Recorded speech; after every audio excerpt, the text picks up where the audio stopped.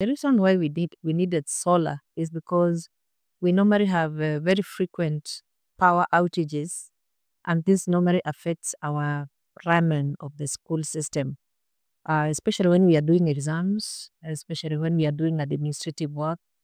Every now and then, power blackouts, power blackouts. So we wrote to the CDF for assistance.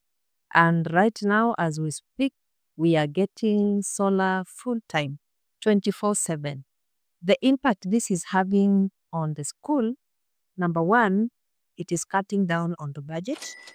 We used to spend roughly 150,000 shillings every month on electricity bill and on buying diesel for the generator, but now the bill has been cut down by half.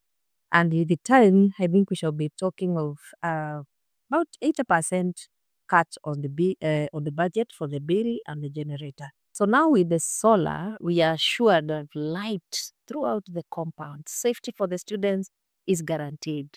No more interruptions during prep time. No more interruptions when teachers are preparing, especially digital content in the comp lab. And I would appeal to my colleague principals. I think this is the way to go. A time is coming when solar will be the only answer. A school without solar will be a school half complete. Thank you.